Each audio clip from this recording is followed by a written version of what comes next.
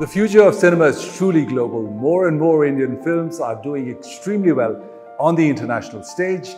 Indian actors are also winning plaudits on the global platform. The Oscars, the Golden Globes, we are here for good. In such a scenario, the MIT-WPU University decided to launch its Dadasaheb Phalke International Film School. This has been a pet project of our Executive President, Shri Rahul V. Karad, for a long time, and now finally this dream is coming true.